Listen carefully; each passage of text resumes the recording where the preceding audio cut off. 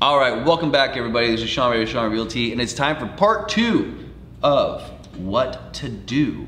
Part 2, what to do. Hey, if you guys haven't seen part 1, it's kind of lengthy, but it goes over where we're at in the market right now. So I recommend pausing this and going to see part 1 so you know what we're talking about. But basically in part 1, we kind of went over where we are in the Dallas market and why it's so hard to find deals right now.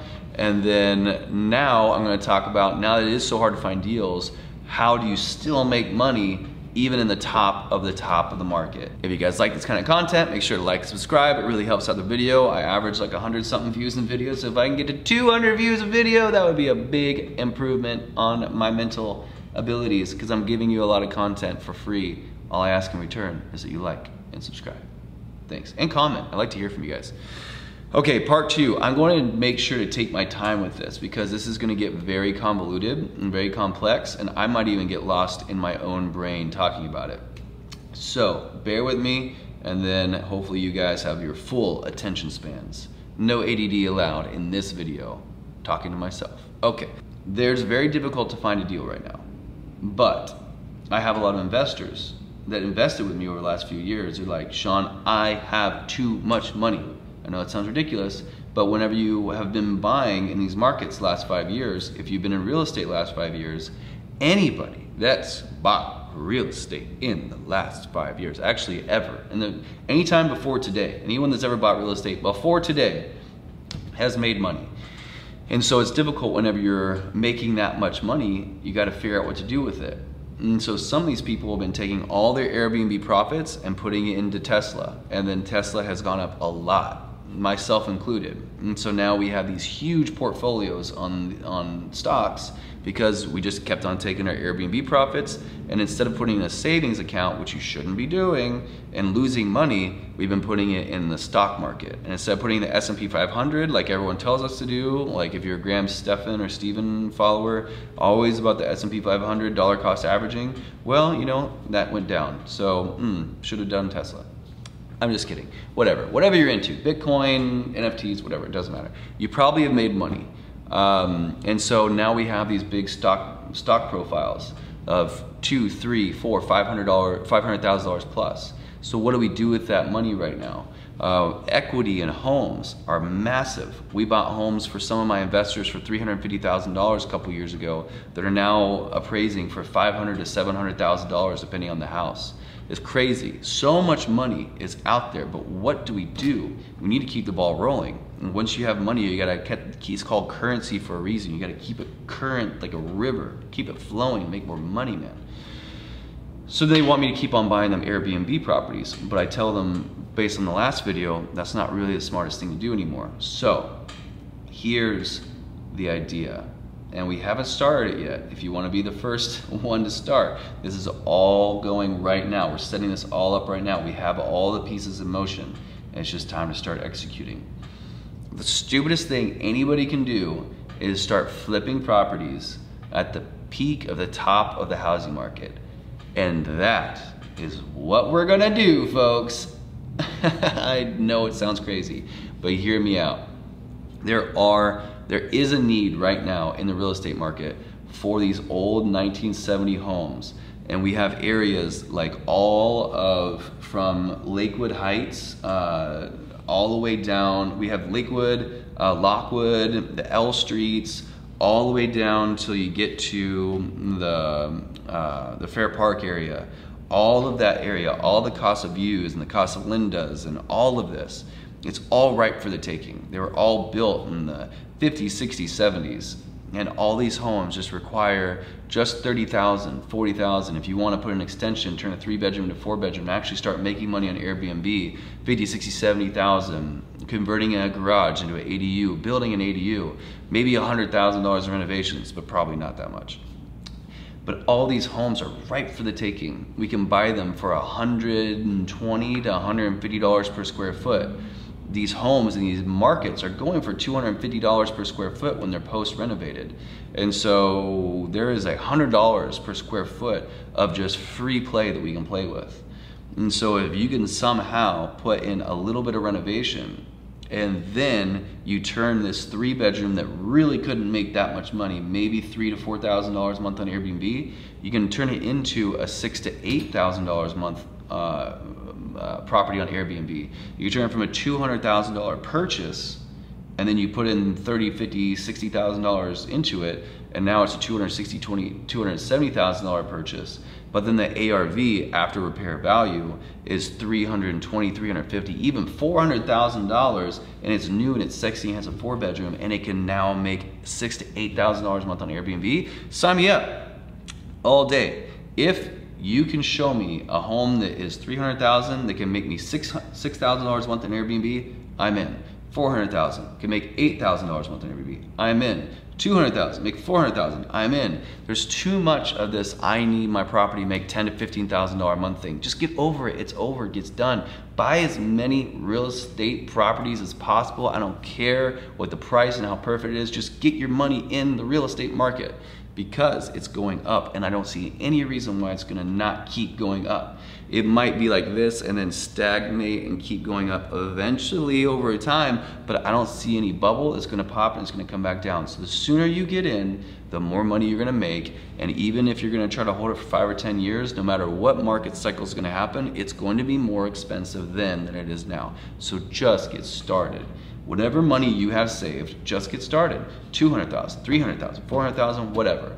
Now, what if you're saying, hey Sean, I don't have $200,000 to $300,000 cash to buy a property and flip it and then put it back on the market and then sell it to get that money back, but then how am I gonna make Airbnb? So I'm just gonna basically invest $300,000 in a property just to be making $4,000 to $6,000 a month.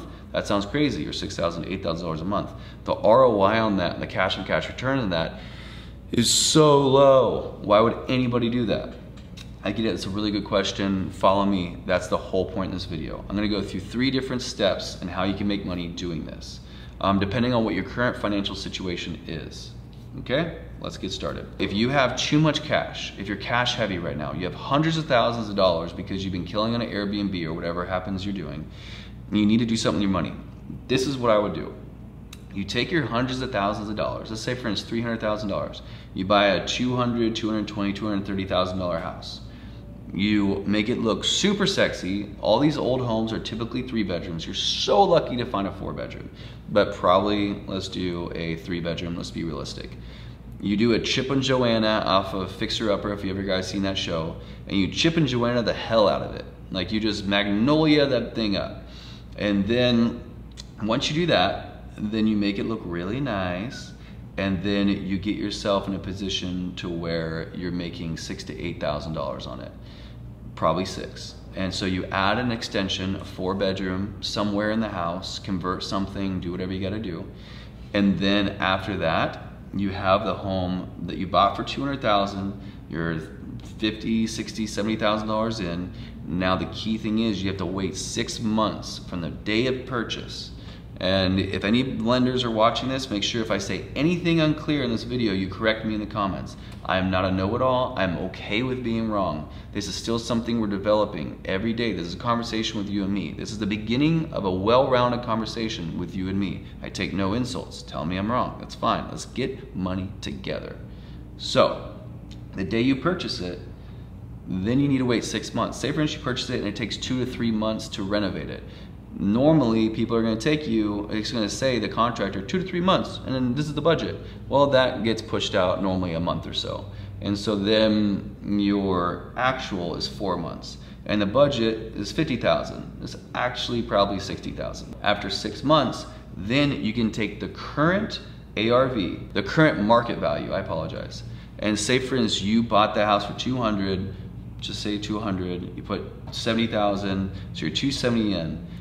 In 6 months from now, after the summer has had its crazy boom, then that home is going to be worth way more than it is right now, way more than your current ARV.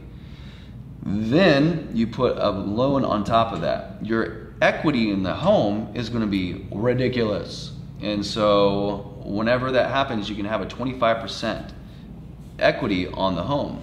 but there's still gonna be probably a spread because of how much the house is valued now. Okay, say for instance, you bought that house for $200,000 and then you put $70,000 into it, so you're at 270. Then you have this spread from 270 to 300. So you have a $30,000 spread that you now have from 270 to 300. Remember that, it's important later. Now in 6 months, you have to wait 6 months from the time you purchased it, not the time you're done renovating it, time you purchased it. So really you only have 2 or 3 months after your renovation is. Then you put, and during that time, you can also put on Airbnb. You can take those 2 months to be buying furniture and decorating it and doing all this kind of beautiful stuff to beautify the property, make it look really nice. Then the appraiser guy comes in and he's like, hey, I work for the bank, blah, blah, blah. I'm gonna tell you how much your property's worth. Boom, your property's worth $400,000. Whoa, oh my God, I bought this thing for $200,000. That is crazy, I just doubled my money. Yes, kind of. They're gonna give you a loan on it for 25%. You're gonna have 25% equity. So that means $100,000 from the $400,000 market value. So that means $100,000 gone. But you have it in equity, but whatever. But you still have a profit of $30,000 because you put $70,000 into it. So that means that you can put that loan on the property and you still have that $30,000 that you could play with. You just basically got a loan with an extra kind of cash that you can play with. So that's awesome. Now you can do this over and over and over again. If you have access to more money, then you can do this multiple times, but this thing you can consistently roll. There is never an end to this. There's always homes for 3-bedroom homes. You can always convert to 4 or 4 bedrooms. You can convert to be super sexy that you can consistently buy over and over and over and over again. And whatever extra money you can have, then you can consistently flip it into the next property, into the next property, into the next property. Now, why is it not so dumb to be flipping properties at the top of the top of the top of the market? Because normally it's really dumb to do that whenever, oh, by the way, the rate is supposed to be less than 6 months. And so if you start now, then the rate you'd be getting on the home would actually be lower. Supposedly, if you talk to most educated lenders, it's gonna be lower in 6 months, so awesome. Okay, so back to what I was saying, I digress. So the reason why you normally in a flip don't want to invest at the top of the market is that sometimes when you buy a property, say for instance, the top of the market for $200,000, by the time in 3 to 6 months, by the time that you're actually ready to list it and sell it and stuff like that, the market has already shifted. And so you're basically, you bought it here and then you renovated it here, and by the time for you to sell it, you're here. And so here is where you actually would sell it for less than what you would have been in on, so then you're underwater. And that is not a good deal. But in this case, even if the market did do that, which I don't think it would, but even if it did that, you're not selling it, you're actually holding on to it. So even if the market goes like that and it comes back up, you're making money the entire time through Airbnb. That's why it still makes sense to do this, even in an up market. You guys follow? All right, back to the discussion. Now you might be saying, person number 2, strategy number 2, I don't have any money. I'm literally watching this right now. The first person I talked about had too much money. What do I do with all this money? So much money. Just buy homes, renovate them, and in 6 months, put a loan on them. Boom, you make money. Awesome, now you have a bunch of Airbnbs. But you, John, whatever your name is, you don't have any money. What you could do is the same thing they're doing, but it's called a hard money loan. And so if you know in your brain, if you just trust the process and you take a massive risk, if you watch Ray Dalio's awesome YouTube series about principles for success, know your level of risk. If you're willing to risk the biscuit for all the success, if you like your life and you don't want to mess it up, then don't risk anything. But if you don't like your life and you really want to risk it, what you currently have, to change your life forever, then risk it. Trust yourself, trust your abilities. If you don't trust yourself, watch more YouTube videos, read more books, do more podcasts. And when you have built up the confidence enough in yourself, when you've read and done enough things to where you believe you can do this without a shadow of a doubt, come to me. First, go to a private money lender. You want to get yourself a hard money lender. And then after you do that, make sure that you have the right numbers, make sure all the numbers make sense, and the payback quote makes sense, and the interest rate makes sense. But if you know that if you can do this right, you can pull out that extra money once you put a loan on it in 6 months. If you get a 6-month hard money loan, or yourself a year-long hard money loan, whatever it happens to be, and you can pay it off as soon as you can, as soon as you start making that money and you get that loan on the house, now you have that money back. And so now you can pay off whoever you need to pay off, and you've paid yourself off. So if you truly believe in yourself, that is a way for you to do it. Getting hard money right now, there's a lot of money out in the market. So there's a lot of people that are willing to lend you money as long as you provide them the details with how they're gonna get their money back. And they're gonna be making money in the process because of interest. So if you truly believe in yourself and you have no money and you're watching this, that's how you do it. You just do the same process I did in step 1, but now you have money by borrowing other people's money. The last one, and then we're done. Thank you guys so much for paying attention.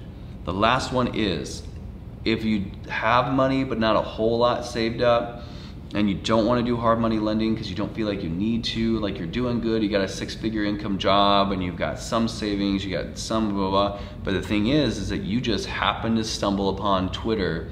Right before Elon bought it, you just happen to buy Twitter, and then you put $20, $50, $60,000 into it, and then boom, you just made a spike of 30, 40% or whatever it happens to be. And whoa, now I just am sitting with so much money and I don't want to keep it in that stock. I need to take it out and put it somewhere more safe.